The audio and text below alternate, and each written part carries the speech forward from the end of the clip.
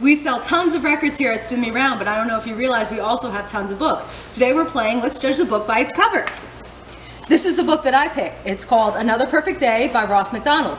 I think in this book, it's about a superhero named Mr. Perfect. And Mr. Perfect is a high-stepping, Broadway dancing superhero who loves to save the city, and he is tons of fun.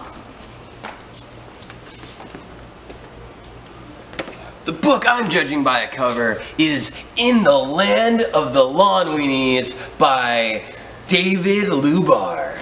What I think happens in this book is I think a bunch of kids take some cocktail weenies and put them in the microwave. But then when they put these cocktail weenies in the microwave, the house gets struck by lightning. And then the cocktail weenies get mutated in the microwave. And then they start growing limbs and start acting like humanoids and people. And then they start multiplying on top of everything and breeding. And then the kids are like, what do we do with all these mutated weenies? Oh, I know what. Let's train them to do our chores that we don't want to do.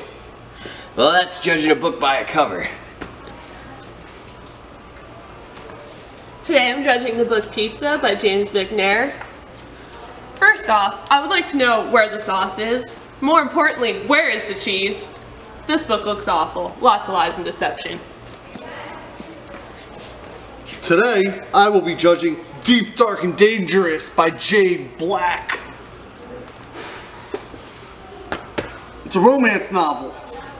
So what I think happens is this guy comes out of the ocean, gives beautiful, tender, sweet kisses to some lady on the beach.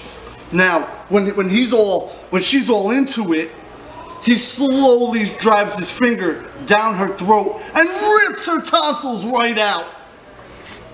Thank you for participating in judging a book for its cover.